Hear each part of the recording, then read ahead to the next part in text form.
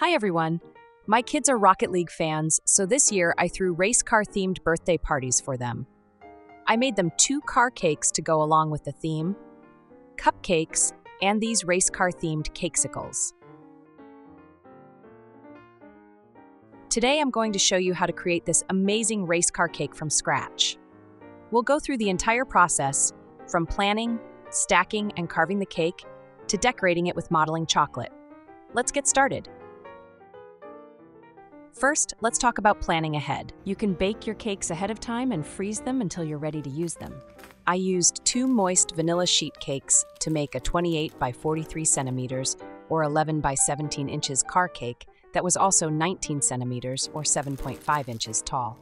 You can find the cake recipe and pan sizes I used in the video description. For all my 3D custom cakes, I create templates to make carving and shaping easier. For this race car cake, I used 2 33 by 48 centimeters or 13 by 19 inches thick corrugated cardboard cake boards to make templates. This type of board is strong and sturdy. I placed one of the boards on a flat surface and traced the shape of the car using a pencil. I also made trapezoid templates for the windshield and side windows out of parchment paper. You can find the specific sizes at the link in the video description. Then, I used the first cake board template to create another template from the second corrugated cardboard cake board, as well as one from parchment paper.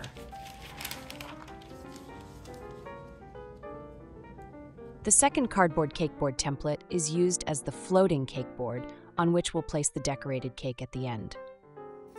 Why floating? Because I attached these styrofoam ball halves to the board using a glue gun, creating a small distance between the base of the car and the surface under the cake. This way, my tires and car look more realistic. The easiest way to cut the styrofoam balls without creating too much mess is by heating a knife or cutter blade. The hot blade melts through the styrofoam, giving you smooth, precise cuts. Lastly, I always have printed pictures of what I want to make, whether it's a design generated with AI apps or downloaded from the internet. Make sure to have printed pictures of your design handy. Now, let's fill and frost our cake. Bake your cakes and make the frosting ahead of time. I used a moist vanilla cake, which is great for carving, and filled the cake with raspberry cream cheese buttercream and fresh raspberries. I also used a vanilla and strawberry flavored sugar syrup to keep it moist. You can find the ingredients and recipes in the video description. My cake consists of 3 main layers of vanilla cake and 2 layers of filling with fresh raspberries. First, use the template to cut the car shape from the first large sheet cake. My big cake pan was 38 by 38 centimeters or 15 by 15 inches.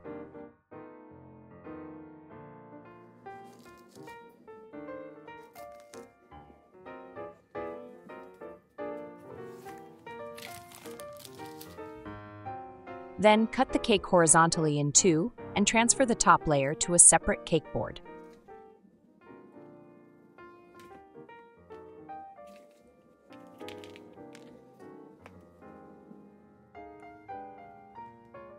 Since my sheet cake wasn't long enough, I had to use leftover cake to build the front of the car. If you have a rectangular cake pan that's as wide and long as your car, then you don't need this extra step.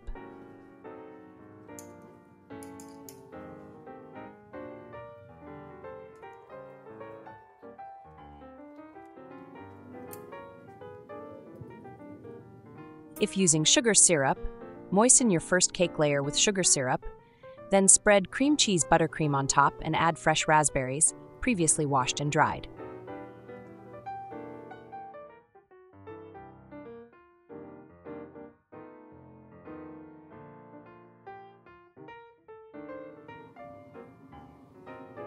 Place the second cake layer on top and moisten it again.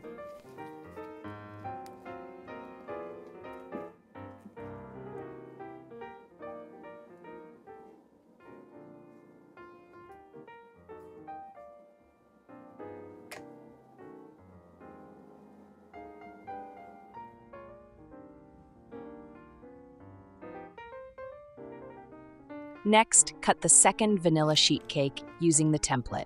Cut the sheet cake horizontally in 2. My second sheet cake was a bit smaller, 30 by 30 centimeters, or 12 by 12 inches.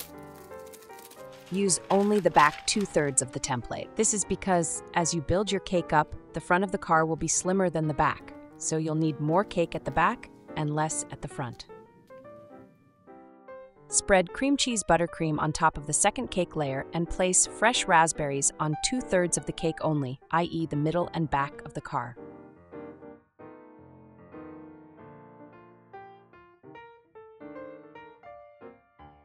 Place the third cake layer on top and repeat. Use leftover cake and cream cheese buttercream to build the middle and back of the car.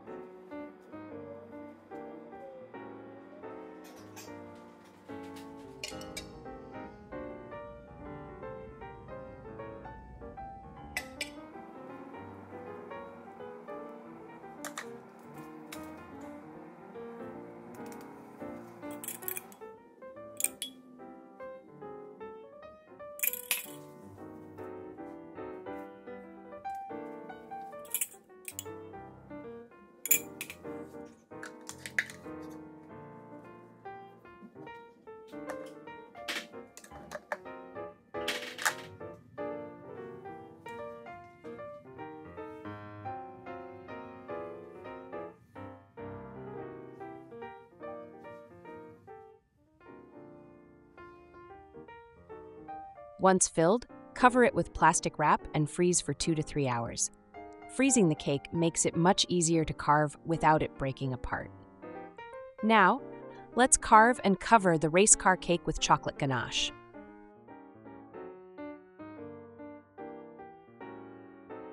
First, make your chocolate ganache using the recipe in the video description.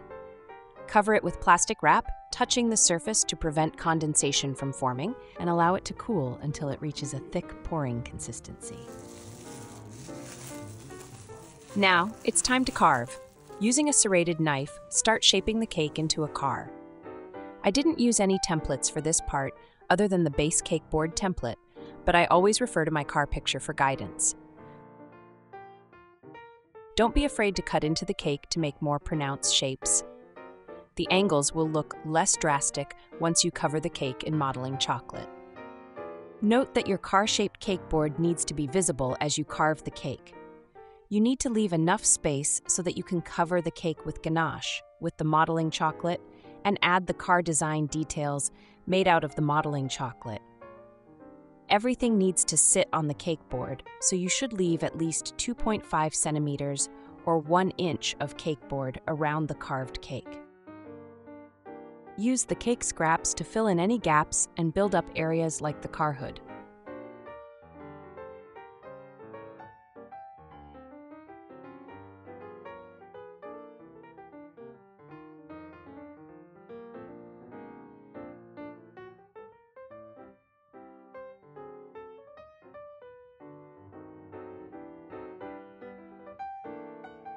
Then, chill the cake in the fridge for an hour.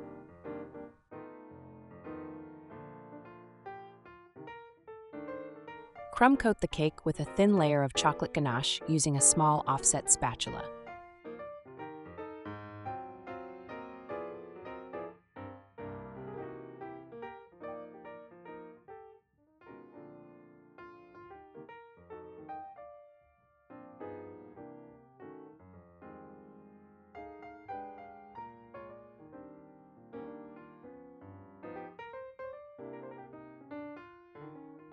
Refrigerate for an hour, then apply another layer of ganache and smooth it out.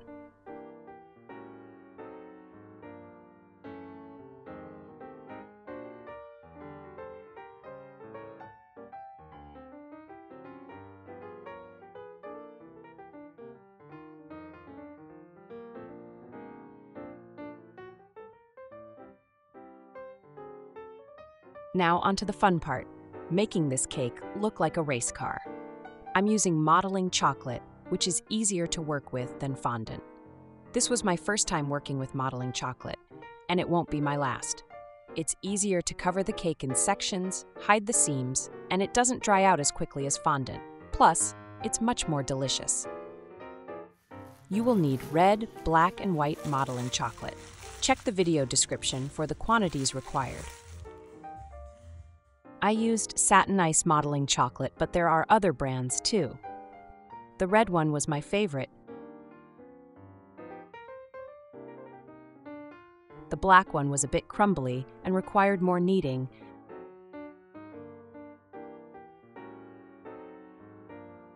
And the white one was okay. Knead your modeling chocolate until it's nice and pliable.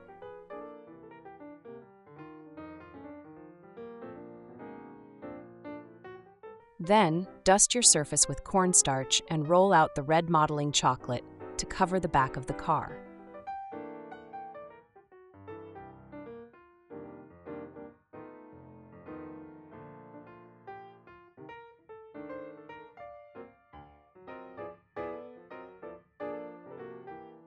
Measure the part of the car that you want to cover and cut the rolled modeling chocolate accordingly.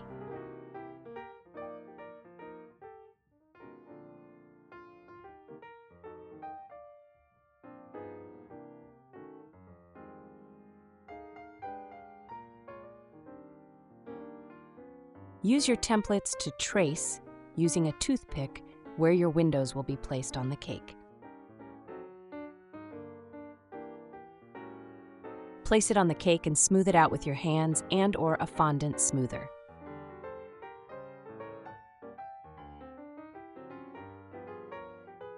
If you have any excess modeling chocolate, trim the edges with a sharp knife.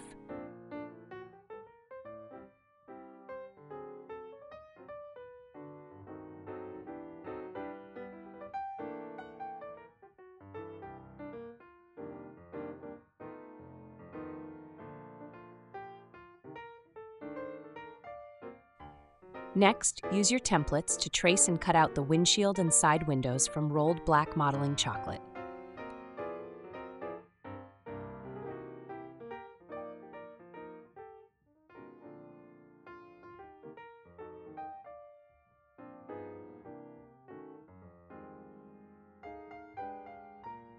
Place them on the cake.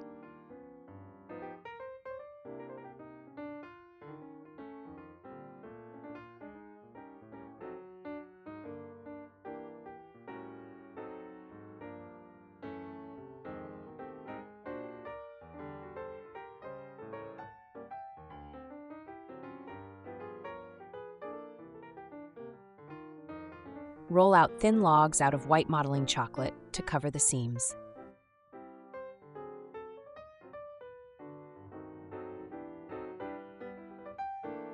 Smooth out the seams with your fingers.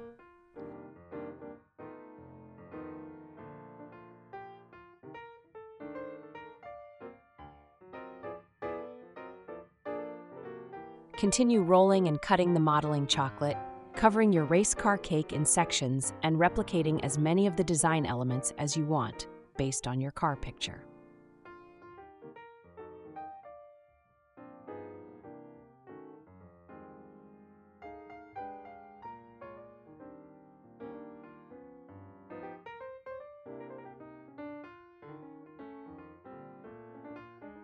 If you have any gaps, modeling chocolate makes it easy to cover them without leaving any noticeable seams. Simply roll out modeling chocolate in the shape of your gap, place it on the cake, and use the warmth of your fingers and fondant modeling tools to smooth out the seams. The chocolate will slightly melt, and the seams will blend in and won't be visible much.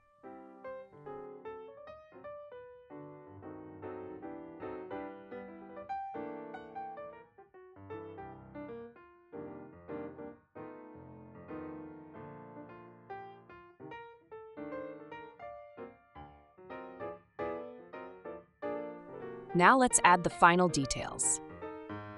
The headlights, I made them from white modeling chocolate and melted gelatin mixed with a bit of water placed in tiny sphere molds.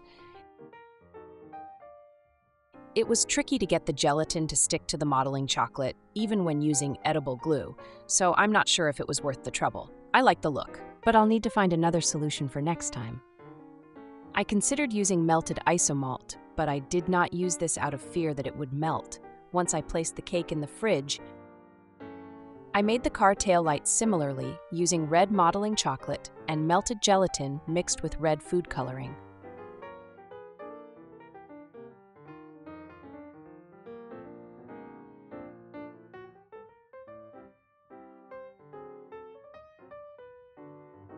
I initially tried adding melted chocolate on top of the gelatine, but when I unmolded these, the chocolate didn't stick at all to the gelatine, so I adjusted my plan to use modeling chocolate instead. I placed the headlights on these black rectangles on which I brushed white petal dust stripes using a fluffy brush and this template.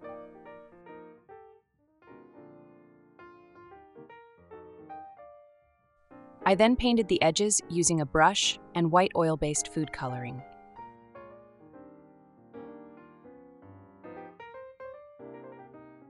You can use edible glue to attach all these small parts to each other and then to the car.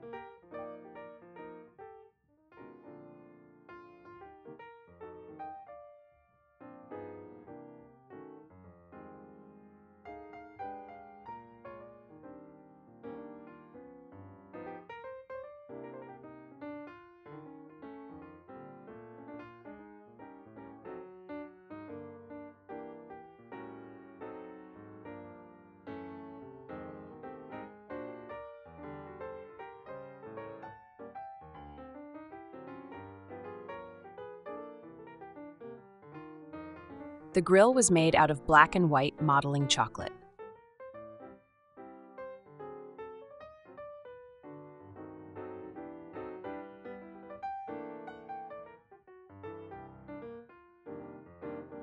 I used the tip of a toothpick and white food coloring to add tiny dots and achieve this look.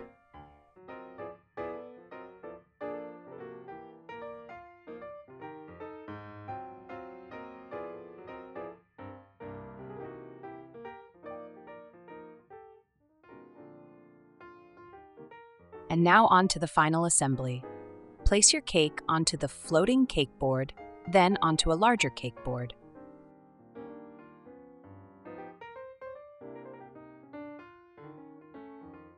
For the tires and rims, use black modeling chocolate.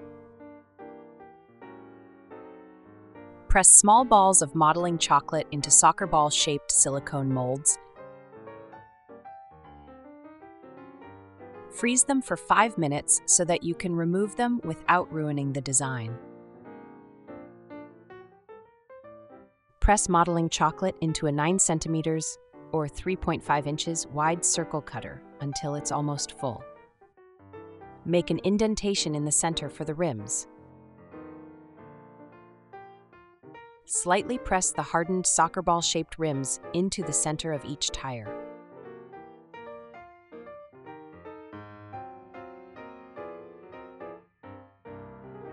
Remove the tire from the circle cutter and use your hands to soften the sides and make them slightly round.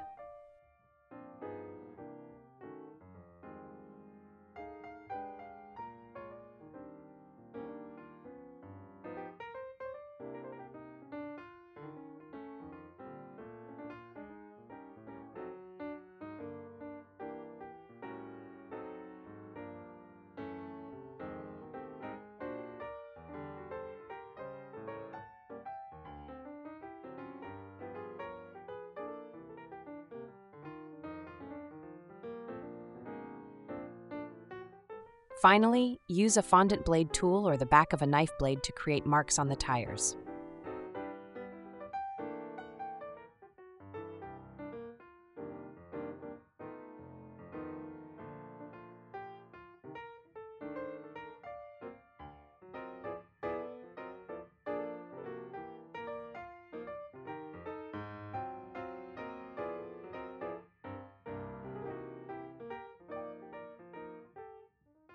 Place the tires on the cake and secure them with edible glue if needed. The cake board is a bit visible here, so I used this to add extra support for the tires.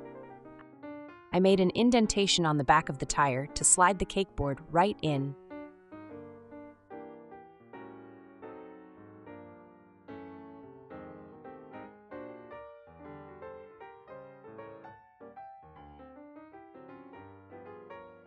And voila, the final product.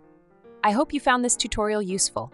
If you learned how to make a race car cake from my experience and created your own cake, I'd love to hear from you and see your final result. Thanks for watching, and if you liked this video, don't forget to subscribe to my channel.